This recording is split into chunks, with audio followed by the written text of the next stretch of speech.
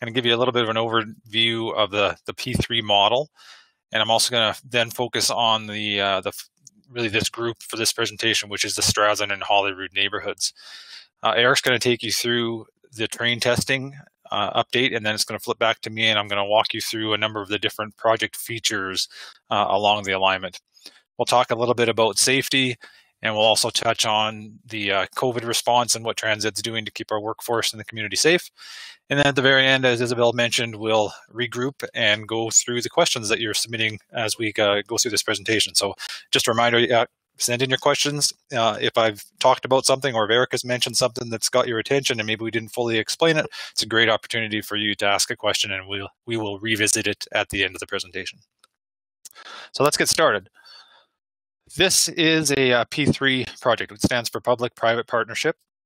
We're very proud to be partners with the City of Edmonton in this endeavor. This is the largest construction project for the city, the first P3 project for the city as well. So that's kind of exciting and lots of learning for all of us on both sides, but we're having a great time doing it in the last few years, and the relationship is strong. I would also mention that Transed itself is made up of multiple companies. Transed is a partnership between Bechtel, Ellis Dawn, Bombardier, and Fengate. Fengate is the financing group. So this portion of the Valley Line, the first phase, or the southeast portion, is 13 kilometers long. It starts down in the Millwoods area and then heads to downtown, where it will eventually be extended through the second phase, which is Valley Line to the west, of which the city is currently in the procurement phase for that right now. So along our portion is 11 train stops. We're going to talk about them today in a fair amount of detail. And then there's also one very unique elevated station, which is incorporated with a transit station and a 1,300 stall park and ride. And that's in the area of 75th Street and Wagner Road. So we'll give you some highlights of that and some photos as well. Excuse me. All right, let's continue. So I'm going to focus on Strathearn and Holyrood right now. So thanks to those of you that are listening right now that are from that neighborhood. We really appreciate you taking the time so that we can walk you through the status of your particular areas. So I'm going to take you through some roadworks update. I'm going to talk a bit about Connors Road. I'm going to highlight a little bit of information on the landscaping and particularly some of the remaining landscaping for some of the residents along there. We're going to introduce you to the overhead catenary system. Eric's going to give a bit more detail on that later in the presentation. And we'll also talk about the train stops at Holyrood and on Strathearn. And then lastly, we'll show you some of the overall maps. You'll probably recognize them when we get to that section, just to help you understand some of the traffic flows and the accessibility for vehicles, pedestrians, and cyclists in these two neighborhoods. So right off the bat, let's talk about roads in Connors Hill. So on the left side of your photo is the current condition of the new intersection of 95th and Connors Road. Now, as you can see here, it's not fully open, but it's looking very complete, very close to completion. So I've reached out to our construction group just actually this afternoon to get an update. We're actively working in that area right now, and our goal is to, unless the snow lands a little too early or the ground freezes a little bit too early, we fully intend to turn this intersection on. And what I mean by that is really activate the signals and complete the last of the roadwork tie-ins so that this connection can be made. Now, if you're familiar with this area, you know that you're driving over top of the rail over steel plates right now in a temporary location just a little bit to the east of what you're looking at in the photo here. Our goal is to get that removed and initiate the permanent alignment, as we call it, very late this fall. On the right-hand side of the photo, you can see some of the very last pieces of track construction along the entire 13 kilometers. This is the last connecting piece. So we're at the top of Connors Hill here. We're just completing the track concrete work, and we'll be laying the embedded rail in those slots that you can see in the photo in the coming days. Again, this is the last area, and this will be completed this fall. That photo was taken today, just as to give you an idea of how current that is. And today is the 14th of October, if you're tuning in sometime down the road. All right, let's take a look at the next slide, which is some more about the road works along 95th Avenue and also 85th Street, particularly the intersection that you see on the right-hand side there. So those of you that live in the Strathearn area will know that we had shut down 95th Avenue for the duration of summer 2019 last year completed the vast majority of the work with that road closed last year, and we're very thankful and remain very thankful to the neighborhood for allowing us to do that. You know, it wasn't easy; it was a challenge for the businesses, but we do appreciate the ability to have done that. That allowed us to have a really good footing for this year's work, which really transitioned into the train systems and rail installation. And in the photo here, as you can see, the Strathearn stop itself. So that work is ongoing. The access along this road has been maintained all summer long. I will point out that there is a little bit of concrete pours that are occurring. I think they started last night, in fact, and they'll go on overnight for the next 2 weeks at the most. And that is to complete the center concrete medians. You'll know that there's some gaps along there that are getting filled in with concrete in the coming weeks here. So that shouldn't take us too long. That will really see the end of any active construction that creates noise and a lot of disruption along 95th Avenue for the duration of the winter. We will be doing work along there, and Eric will describe it here in a bit, to do with the systems installation, which is all of the cabling and the communications wires and the overhead power and that sort of thing throughout the winter. And we'll be doing a lot of that work around the stop. You can see the intersection at 85th and 95th. Not a whole lot to note here other than the signals are going in, and they will be turned on at some point here through the winter as well. All right, moving to the next slide. Talking a little bit about landscaping. So, of course, a lot of this was started last year, and a good chunk of it, the vast majority of it, in fact, was done this year. You can see in these photos a lot of interesting different varieties, I guess, of shrubs and of trees. Like, I can tell you that right along the entire 13 kilometers was about 85,000 shrubs that we're planting and about 10,800 trees. We're planting them in ways that kind of bring a bit of visual interest, and what that means is different foliage, different leaf colors, and textures, and designed in such a way that there's some patterning, as you can see in the photo here, and also designed in such a way that even in the winter, it creates a bit of visual interest as well, and kind of helps counter the white and brown that Edmonton is used to seeing in the winter. So we're really proud of that. I think as you drive the alignment, you're probably starting to notice there's a great deal of landscaping. So much of that was done this year. You can see in the photo on the right, there are some residences still that we are needing to tie in their properties to the back of the sidewalk. That work will continue this fall. Some of it may carry over into next year as well. If you happen to be a resident along there, you can reach out to our information line or by email to us, and we can give you some further information on the specifics particular to your property. Moving on to the next slide then. So what we're looking at here now is, as I mentioned, a bit of the overhead catenary system and the stop. So I'm going to let Eric talk about this in a little bit, but I just want to highlight that you'll see a lot of activity, or have been seeing a lot of activity along 85th Street and 95th Avenue in the last month or so. That will continue through the winter as we put up these cables. You can see a good shot of the Strathearn, that's the Holyrood stop on the right-hand side of your screen. That particular stop is progressing much like all the other stops along the alignment. You can see the roofs are going in. We recently poured the curves that surround the shelters that will go in this place as well. We'll show you some photos of some shelters being constructed at other areas along the alignment later on in the presentation. All right, moving to the next slide. What I want to show here, again, is just some more, some more train stops. Excuse me, we love our stops. So we got a couple more pictures here just to give you a bit of a feel of what they look like. So one of the things I'll point out here, and Eric will talk about it more, is the silver cabinets on the photo on your right.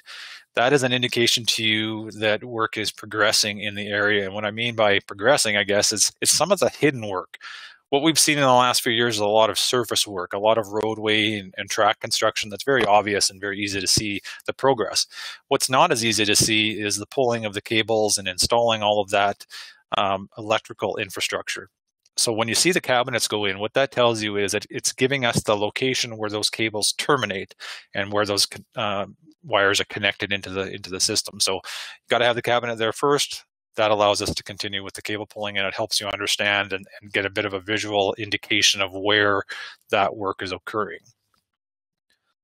Moving on to the next photo, I want to show you here the overview of 95th Avenue, particularly at the connection to Connors Road. Now, we saw a picture of that a few slides ago.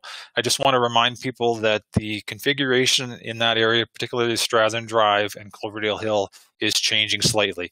There will be a one-lane, one direction travel heading, we'll call it down the hill, or north, I suppose, north down Cloverdale Hill and north down Strathearn Drive. That is a bit of a change from what you've seen in the past there. You can see an illustration also of your 95th Avenue westbound movement and how it connects to Connors Road. You'll have to turn left there at the signal, crosses the tracks, and then right or left to go up or down Connors Road. So you're probably familiar with that. You've seen that come into shape here in the last little while. We just wanted to point out this this drawing. Now, of course, this is something you've probably seen in the past. This comes out of a city's publication from many years ago, and we just find it's helpful in showing people the various traffic lanes and movements and turning lanes and that sort of thing. On to the next slide, we're going to take a look over at the very other end of 95th, over by the former Bonnie Doon traffic circle. Not a whole lot to say here, other than if you've been driving by there lately, you'll see that a lot of those side street connections in front of the emergency medical services building is well underway and virtually complete. I think it's open to traffic now as well. 85th Street connection's been made. Just a reminder that anybody going north on 85th Street will have to go east or west along 90th Avenue or Connors Road, and from that location will not be able to turn left and go north along 85th Street. So a bit of change in the geometry there. You're probably likely getting used to that now, but as you can see in the last few weeks, it's starting to look complete. All right, I think the next slide now, I'm going to kick it over to Eric, and he's going to take you through some of the trains, systems, and the testing processes that Bombardier, again, as I mentioned, one of the partners of TransEd, is actively engaging right now. So take it away, Eric. Yeah, thank you, Dallas. I appreciate it very much. So if we can go to the next slide. So one of the things that's really interesting, we're receiving our trains and we're continuing to receive them. We're expecting to have all 26 trains by the end of the year. So train 17 and 18 are some of the recent arrival, and you'll notice the way that they're being delivered. So first, they come in by freight trains, and we have a dedicated support platforms that's installed over those freight trains, and it travels directly from Kingston all the way to the Edmonton yard. And from there, we're actually transferring it into a specialized truck bed that allows us to actually transfer it all the way to the White Mud OMF station, and we basically roll it off from that bed and bring it into the barn. So quite an interesting, set of activities when we're receiving a train. Typically, we do that at night because we don't want to disturb, the normal traffic. So it gets done in the wee hours of the night, and we do that specifically to make sure that we don't disrupt, your day coming, into work and moving around during the day. Next slide, please. As we basically go into the dynamic testing, and here you have some example of what was done last winter. So it gives you a bit of a forbearing taste of what it's going to look like as we running into the winter and continue to do our testing. Right now, our activities are focused more, on 66th Avenue, 66th Street in the 28th to 38th Avenue area. So we're going to have vehicles running again, but as we get into your area, you may see a train being pushed with those interesting little white and yellow wings. And that's basically one of the first steps in our verification, is to verify that we have proper clearance with all the equipment and all the surrounding. And so that's one way for sure to validate that everything has been installed properly, that we don't have anything that's in the way. And as we can see also on the picture on the left-hand side, you can see the catenary, which is lifted up. So we actually also do some dry running to make sure that, the contact wire has been installed properly. But there's many adjustments that are being done even before the train gets there. As we keep going down the line, you'll see more and more vehicle first just being pushed around to make sure that everything is okay, and diligently verifying that the clearances are there and so on. And then the vehicles will start moving under their own power, but very slowly. As soon as we've got power, And as we continue, then we'll exercise more the signaling equipment and other areas that are along the line. So from that perspective, more to come. It's probably going to take a little bit before we actually get a new area, as there still is quite a lot of work to be done, and we still need to have the OCS set up, and we need to bring power to those OCS. So the OCS, by the way, is the wire that you see sitting on those arms. So OCS stands for overhead catenary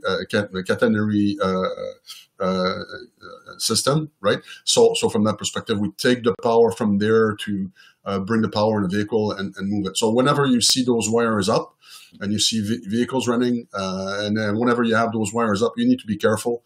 You have to assume at all times that there's power on those wires. It's perfectly safe if you're walking, under, but you should not be going across the track if you don't need to.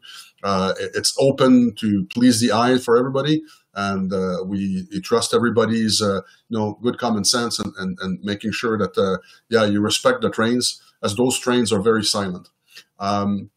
So now about the trains themselves, one thing that's very interesting is that our trains are very quiet. Probably for all of you used to the other trains will find that they're much quieter than what you have in the area. The crossings that we're using, we don't use any arms or gates or bells. So the principle that we're using is really to work with the flow of traffic. So from that perspective, our signaling ensures that, yes, we have the proper lights given to the driver to cross the street. And in the majority of areas, we follow the flow. So from that perspective, it's a lot more, I would say, useful for the traffic that's there, much more friendly, because everybody is going in the same direction, and we're following the speed of traffic. The only areas where it's a little bit different is when we have elevated guideway, and in those, we can go all the way up to 80 kilometers an hour in order to catch up time if need be. So being a probably in-road operation, we will be traveling at a posted speed limit. We are in mixed traffic, but not on the road per se, so only when we cross the streets. So in effect, we've got a somewhat dedicated way, but it's not fenced.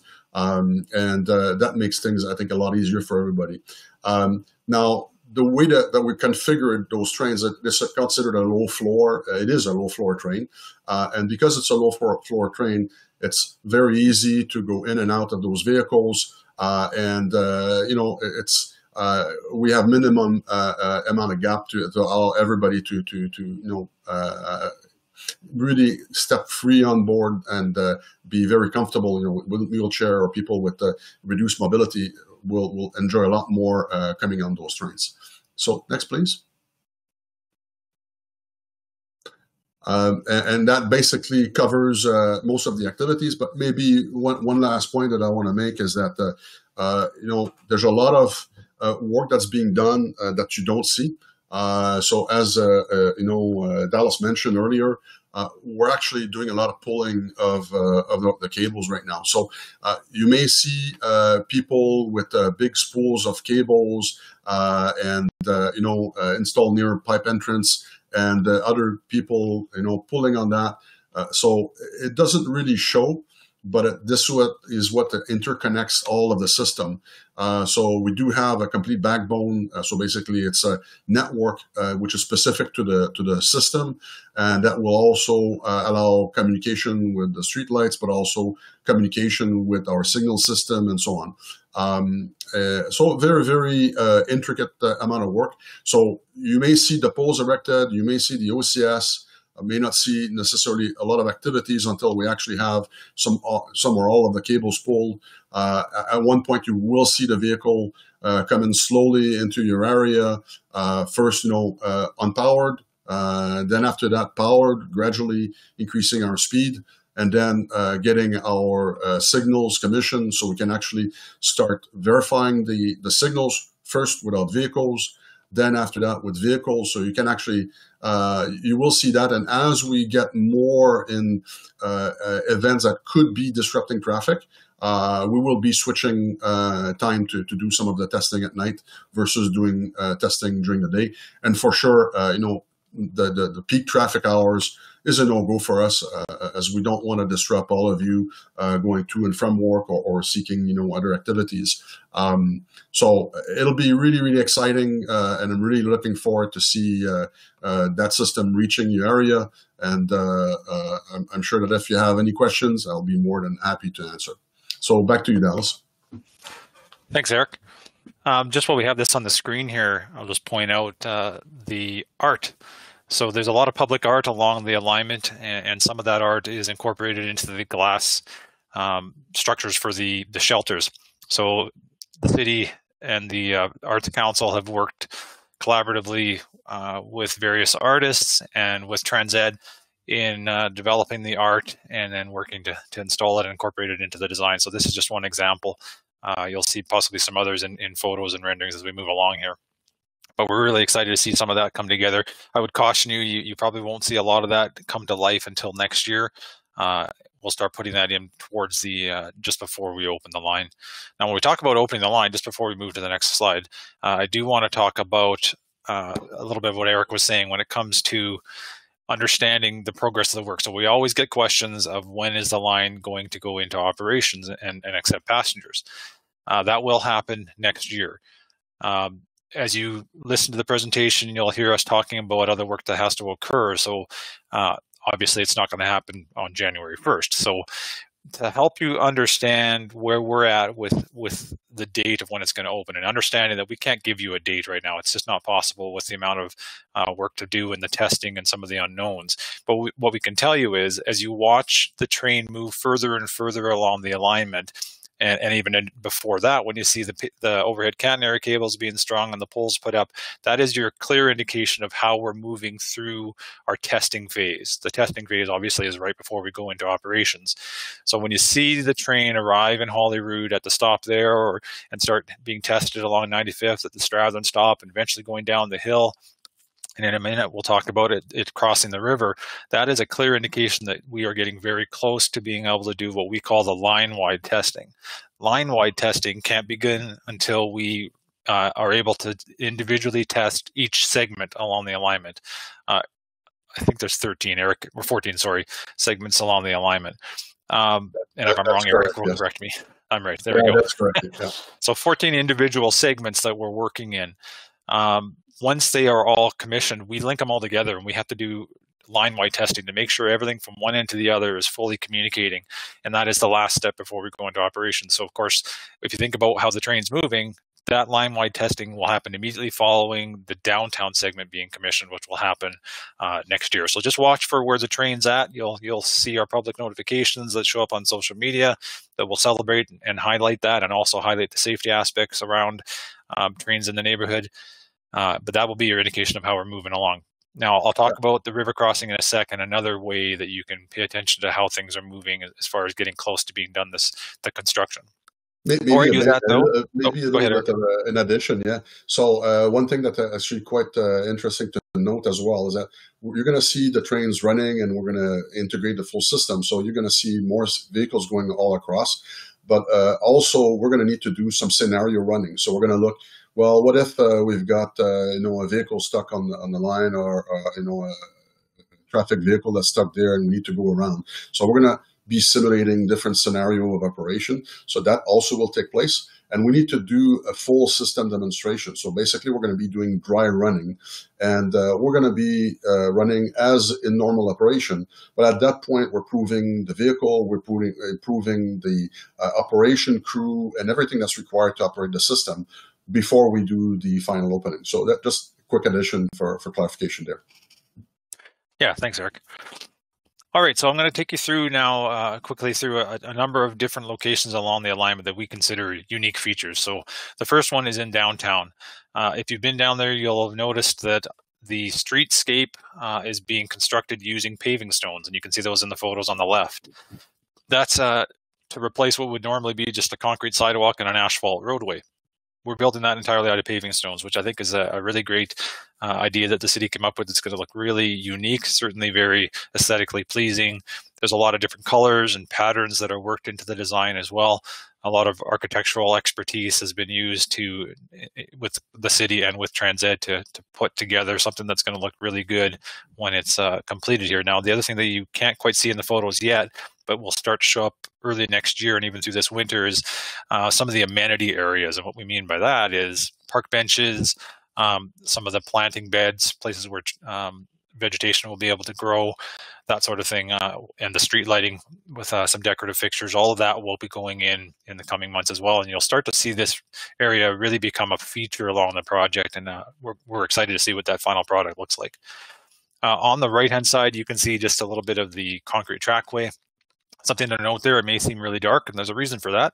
It's colored concrete, so the entire trackway along the alignment in residential areas where it needs to be distinct and obvious that it's a trackway is constructed using colored concrete. And that's to provide a visual indication to pedestrians and cyclists and road users not to drive on the trackway. So you'll get used to seeing those colors and know not to go there. Similarly, pedestrians will get to know some of what we call pedestrian priority zones.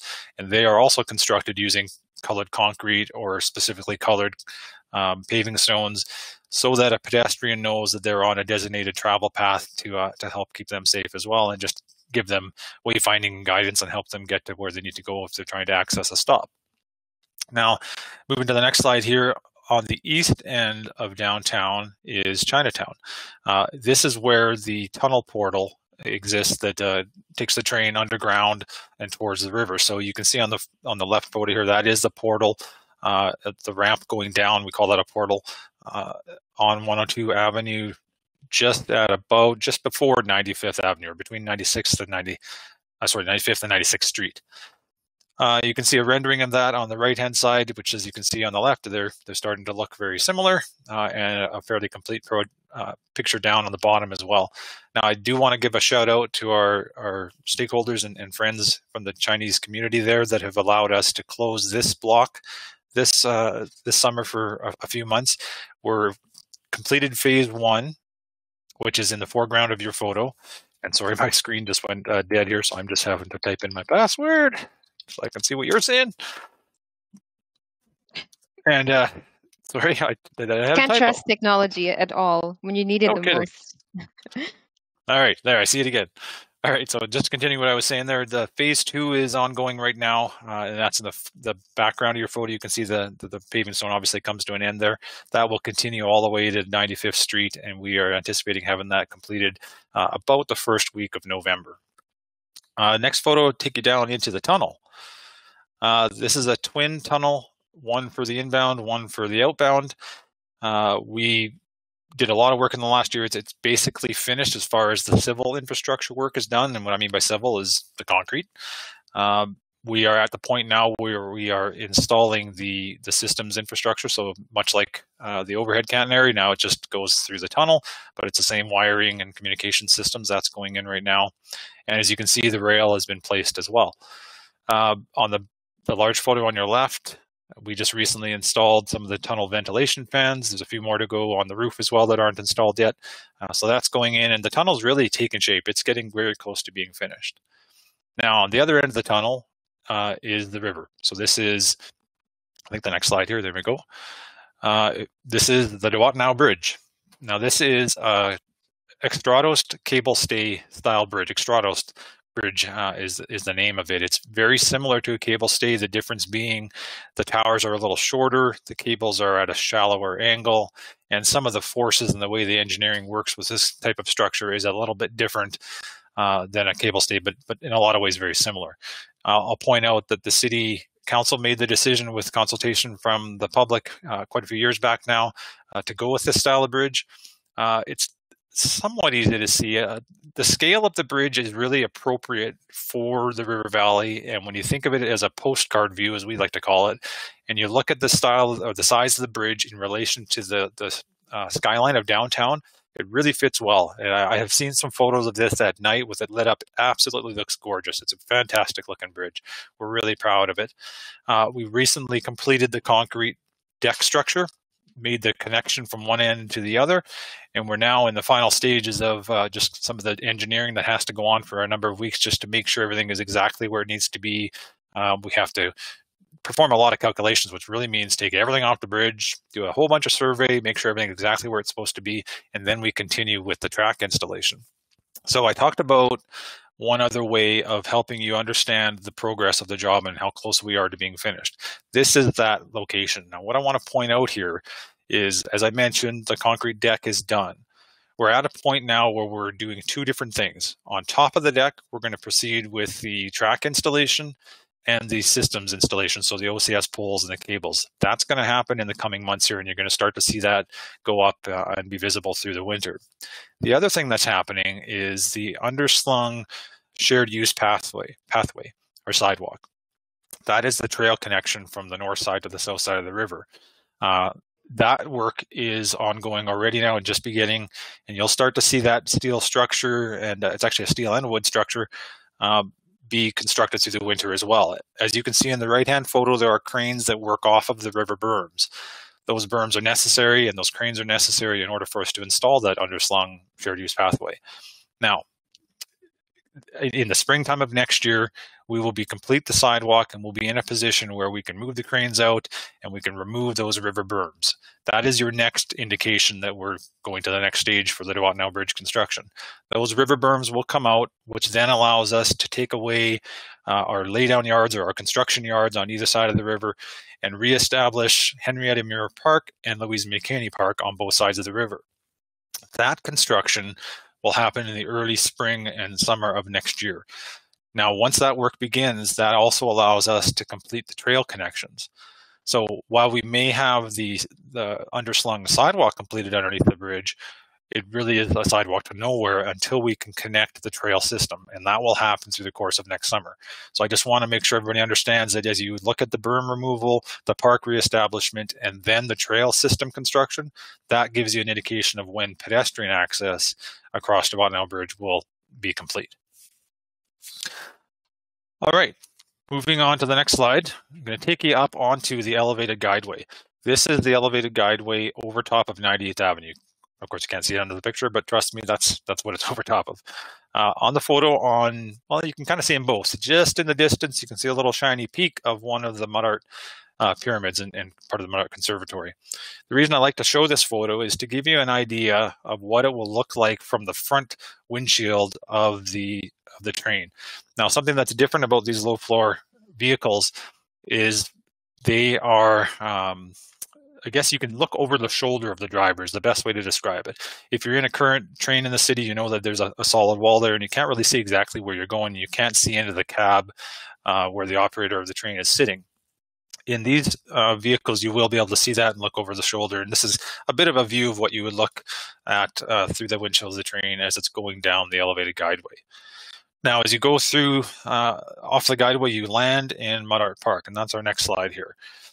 Mud Art Park, or Mud Art Stop, is what's located or shown in the photo on the right-hand side. That stop is constructed like all the other stops out of colored concrete, so it's a bit of a plum color there. You can see some of the infrastructure sticking out of the ground that'll be there for the shelters when they go in, are installed, and they'll be going up very shortly. It's one of the last stops for us to put up the steel structures. You can see some of the track being installed there. Now, you'll notice this track looks a little different. There's three types of track that we are installing. The first is embedded. We saw that in the downtown photos, and that's where the rail sits into a little pocket, and it's held in place inside that pocket, and it essentially is flush across so that you can walk and drive across the track with a lot of ease. The other way that we attach the track is by direct fixation, and that's held in place by these clips that you can see in the bottom left photo.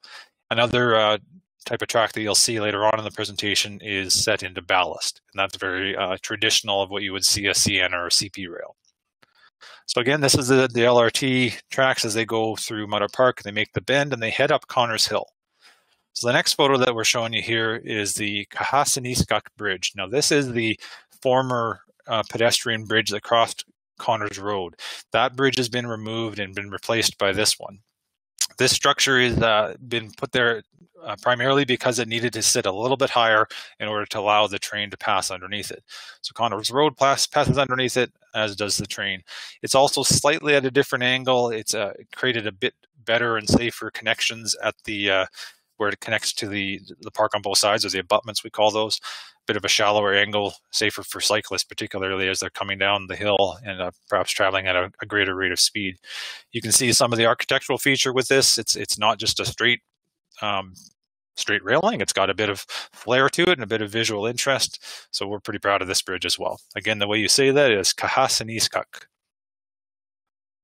And that is a Cree word as well, a Cree name.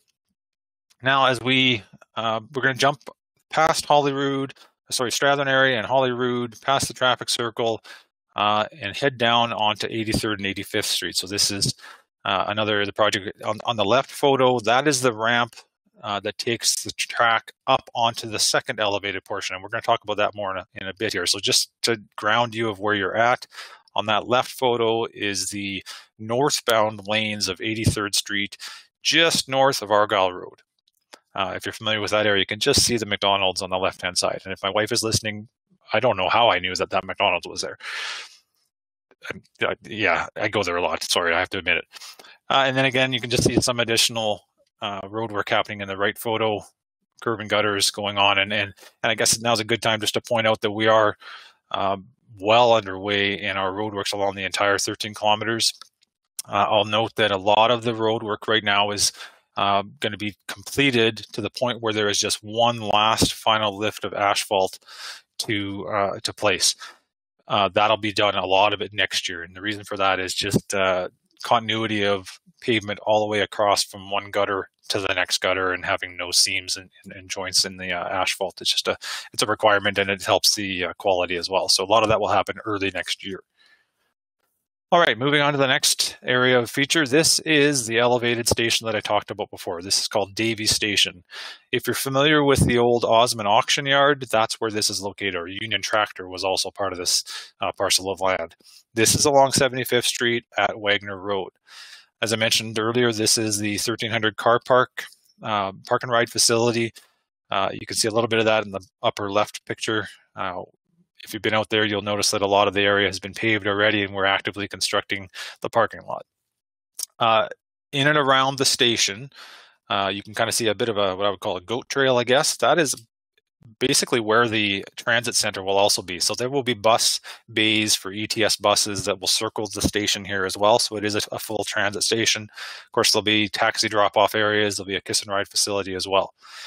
Now, the stop or the station itself is elevated, as you can see in the photo here. It is a very unique structure in and of itself. You can see in the bottom left photo the wood roof structure. That's made up of individual pieces of lumber that have been individually treated and individually nailed into place. A painstaking process, but resulted in a beautiful finish. When you get up there, you will be amazed at the view that you have out of the north end of this station. And you can kind of see it in the way the station is pointed towards downtown. So if you can imagine that roof with the view and the skyline of downtown, again, another postcard type view. I think you'll really enjoy it when you get the chance to see that. So that station is well underway and nearing completion as well.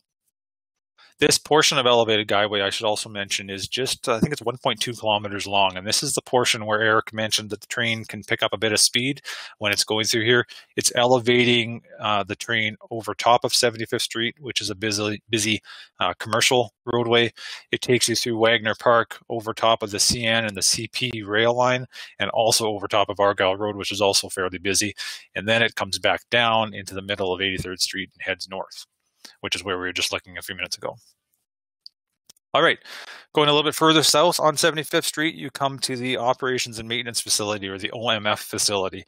This is where the Valley Line brains operate. This is where the control room is located for the entire line. This is where all the maintenance is done. And as Eric mentioned before, he called it the barn. This is the storage facility where the trains are kept warm and comfortable overnight and ready to go out onto the alignment first thing in the morning. Particularly in the winter, that's important. The trains are allowed to stay in there, and they stay warm, and they're ready to hit the ground running basically first thing every morning. So it's well underway. This facility is effectively done. we're at the point where we're unwrapping furniture, is the way to describe this. Now, the 18 trains that we've talked about that have arrived, they're all being stored currently inside this facility. And like I said before, this is where they're stored. This is kind of normal. You won't typically see the trains sitting outside. They will be inside the barn when they're not out on the alignment. All right, moving now a little bit further south. Now we're looking at 66th Street. This is in the Mill Woods area. This area has been under construction the longest for the project. It is the area that we first went into in order to construct the area. Sorry, my phone is talking to me. Siri, in fact. Again, you can't trust technology. They interrupt you even. So this area was constructed early in the project, and that was to allow us an area for the first testing to begin. So as Eric described before, we are actively and started doing some of that testing on the trains last winter. That's continuing through this summer and actively about to get into high gear. I will note that this area is about to be energized as well. You'll see a lot of activity there in the coming weeks. Watch out for some of our public notifications on social media, on our website, and those of you that are subscribing to our newsletter, you'll also see notifications to tell you that this area is becoming energized. That's an exciting step for us. That means we can do some of the final testing in these 3 segments in total that will energize here shortly. And that will allow us to really launch north and continue testing through the winter here, all the way into the Holyrood, Strathearn area and beyond.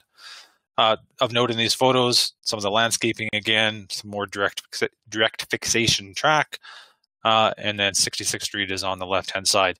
Now, 66th Street northbound is getting a lot of new roadway here. It's been realigned. It occupies what used to be the old median, and a lot of that work is done now, and we've actually started to put traffic onto those lanes in the last few weeks here. The other thing to note here is there's, actually, no, that's about it. We'll just keep going. I think we're moving into the questions next. Is that right, Isabel? No, sorry. Going to talk about the stops a little bit more. We're actually moving into the stops. Yeah. All right. Thank you. So I did mention that I was going to show you a photo of some of the shelters that are getting a bit more complete. So you can see in the photo on the left, this is the Bonnie Doon stop way down on 28th Avenue, just east of 66th Street. Those shelters are being constructed. These are heated shelters. That's something that's new and different along this Valley Line as well, compared to other stops along the ETS network.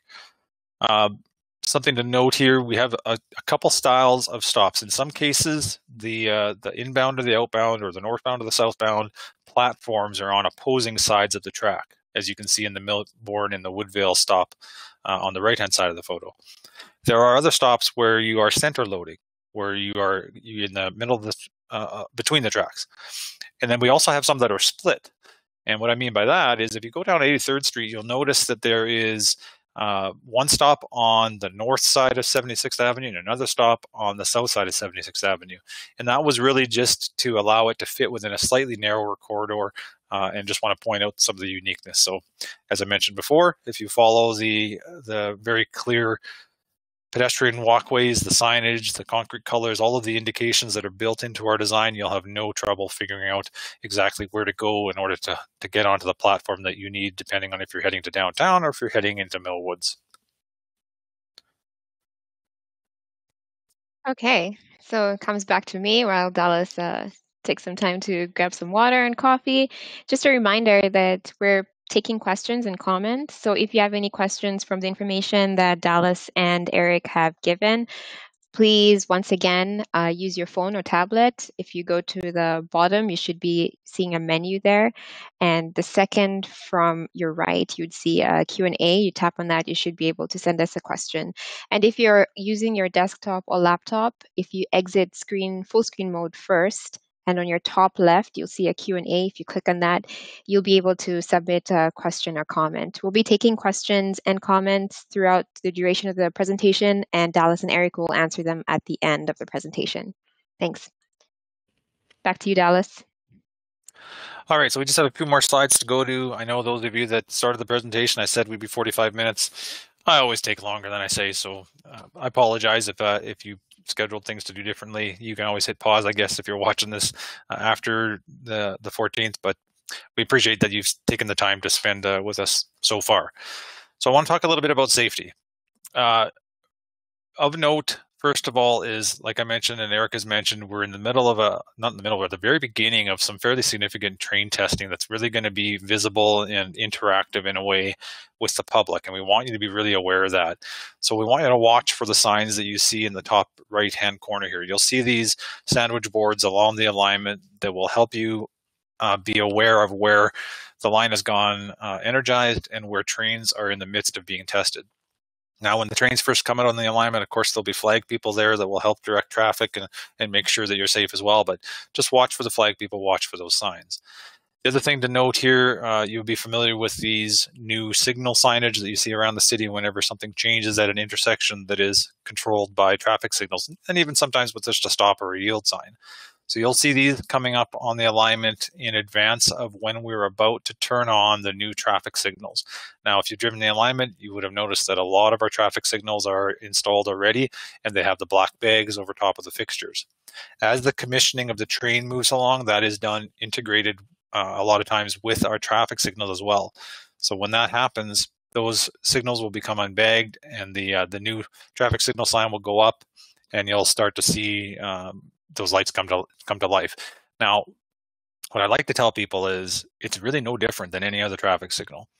Just follow the rules of the road and you're going to be safe as a driver, pedestrian, or a cyclist anywhere along the alignment. That's simply how it's designed. So as you see a new signal light come on, you follow it. Now, one thing I'll point out that is a little bit unique and new is there are a lot of right-hand turns, not a lot, there are a few right-hand turns along the alignment, particularly in the Millwoods area, that are a dedicated signal just for that turning lane. And the reason for that is you are crossing the track when you turn right in some configurations. So we want you to make sure that you're following the signal that's designated for that right-hand turning lane. It's important that you do that because in some cases you may not see the train approaching from behind you, and that signal will activate as a stop when the train is approaching and going to cross that turning lane. So make sure you're watching that. Now, of course, we are an active construction site, so watch out for our designated walkway signage. Follow those where you go. Watch your footing. Make sure you're aware of your surroundings and the temporary fence. And as you can see here, that we keep a lot of our areas fenced. So just follow that and you should be safe. And as we move into the winter, we'll be working hard to keep those areas clean where we can. In some cases, we supplement the efforts of the residents along the area as well. We just want you to be really aware of following the signage and being safe as a pedestrian. Now, I talked to you at the beginning and mentioned that I was going to tell you a little bit about COVID-19.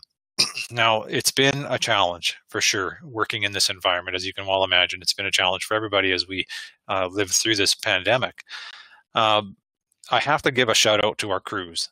Their ability this summer to execute the amount of work that they've done has been nothing but stellar. We've requested them to wear masks whenever they can't maintain 2 meters distance. They are, of course, required to do a lot of hand sanitizing and that sort of thing. So we've provided them hand sanitizer. We've got on-site nurses is another thing that I like to point out. We've got 3 dedicated nurses at times that are here to help support our crews and our subcontractors and all of our staff with any questions they have with regards to the pandemic specifically, but any health issue as well. They are there to just be a support, and we're really thankful for them. We do have we have, I think, 11 additional full-time cleaning crews. And these are more than one person on a crew that are dedicated to go around the project and just keep things clean and constantly sanitized. So that's our lunchrooms for our crews. That's our site offices. That's our main offices. That's our tool cribs, and that's our washroom facilities all the way along the 13 kilometers. And you can imagine there are a lot of locations. So we're working hard to keep our areas clean. We're working hard to educate our crews and make sure that they follow all of the Alberta health guidelines. We work closely with Alberta Health Services and Occupational Health and Safety and their professionals to manage the pandemic and our response to it as well. And it's been really a successful year in that regard. So we're quite proud of what we've been able to do. If we keep our crews safe, we in turn keep their families safe, which in turn helps to keep the overall community safe. So we appreciate that so much. I will point out that just be aware it can be sometimes difficult to tell how far a person is apart. but err on the side of caution. If you think we've got workers out there that maybe should be wearing a mask, first of all, if you can, just politely ask them and remind them to put their mask back up. I mean, they're human too. They forget at times, and we just appreciate everybody's efforts to be polite in the process. But at the same time, let's look out for each other. And if you see people not wearing a mask and they should be, it's absolutely okay to ask them to put their mask on. I would do the same thing if I was out there, and I can tell you that I do. All right. I think now we get to turn it back to questions. And I'm looking forward to these. What do we got on the queue there, Isabel? Okay, so first of all, thanks Dallas and Eric for taking us through a lot of the details for the project. Really appreciate it. So there are a few questions that have come up here. The first one I believe would be for you, Dallas. Do you have any information on when the Jersey barriers will be removed, like the rest of 83rd Street and maybe 66th Street? Yeah, that's a good question, and it's something that we are starting to do. I've started to see them landing in our laydown yards. I know for a fact there are hundreds and hundreds of them along the alignment. Obviously, the first priority is safety of our workforce and safety of the general public as well, driving alongside our areas. We do recognize that it can feel like a pinch point, but it honestly is safer than running into something or falling into a hole. So as the road work or the concrete work for the track or whatever is it's protecting on the other side wraps up, those barriers are typically removed. Now, it's important to understand that in some cases you may not realize the work that's ongoing there still or that has yet to come. And I would remind you that we have a lot of the systems installation to go. So Eric described crews pulling cables. There'll be spools of cable. There'll be men and women working there with pulleys, that sort of thing, and equipment in behind those barriers. So while it may look complete, we know that there may be other work that's coming shortly after that requires that protection, so the barriers may have to stay there. So I would caution you on thinking that there'd be a lot of that barriers removed this fall. However, I can tell you if we can, we certainly will. Okay. Next question is, will there be signage to help drivers navigate westbound off of 95th Ave to either Connors or Cloverdale? Yes, absolutely. So first and foremost, we follow city standards, and city standards are very robust and very detailed in what's required in order to properly sign any roadway, frankly.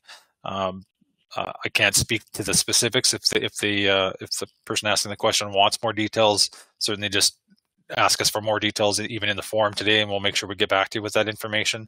But I can tell you it's gone through professional engineer design and meeting city standards, and it's been reviewed by the city. It's also reviewed by a third-party traffic safety professional that is independent of city and of TransEd. And that person or that group also comments on anything that might be related to additional signage, and in some cases even too much signage or the placement even of where those signs need to be. So I think it's safe to say that there will be plenty of signage and there won't be any challenges understanding where you are and where you need to go depending on where you're trying to go. Okay. And speaking of design, are you able to expound a little bit more for the landscaping and design that will take place around the larger buildings? Will they be, so just to kind of speak how the train will be moving around those larger buildings? The landscaping, sorry, around the larger buildings? Yes, landscaping and design. You can actually touch on the TPSS. That would be a great one to talk about that too.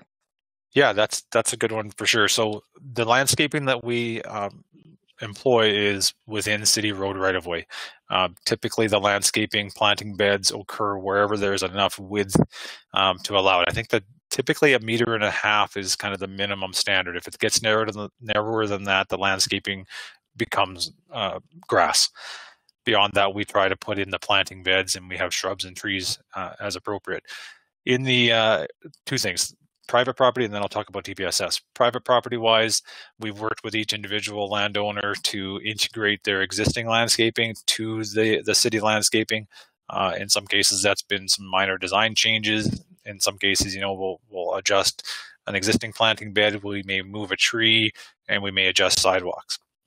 In and around the traction power substations, that's what a TPSS stands for, traction power substation. I think there's 11 of them along the alignment. That's what provides power to the train and all the communication hubs along the alignment. Those locations you'll see have a decorative fence around them. That's what you currently see. The landscaping is by no means complete on really any of those locations right now. But even in front of that decorative fence, you'll see shrubs of varying heights. You'll see trees as a way to shroud and kind of blend in the traction power substation so that it doesn't look like a traction power substation. It's meant to integrate and kind of hide itself amongst the surroundings and not stand out. So again, if you want more details, reach out to us. We can provide those to you. But you'll see a lot of that come to life next spring. You won't see that this fall. Okay.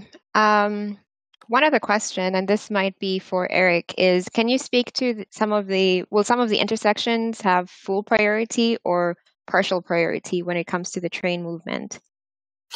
So there will be effectively some intersection that will have full priority. There will also be some that have partial priority or basically just normal, considered as normal traffic. That's part of the design. So we're really looking at making the minimum amount of disruption from a traffic perspective. And of course, the timing of those is adjustable. So that's one of the really, really good things is that if ever there needs to be readjustment in the future, for whatever reason, it's always possible through doing some software changes to the sequence of the lights. But there's a lot of study and a lot of effort that was done by the engineering teams in reviewing how we can optimize the flow of traffic and again, minimize the disruption. And I think one of the key areas that's really, really good on this is, again, the train is operating with the flow of traffic. So really minimizing the amount of crossings and fitting within the traffic. So that will also help minimize the impacts. So Isabel, if I'm going to expand that just a little bit, Eric, if that's all right. Yeah, sure. I think what's important for people to understand is if you are familiar with 66th Street, let's use that as the example, and the north-south movements of that roadway.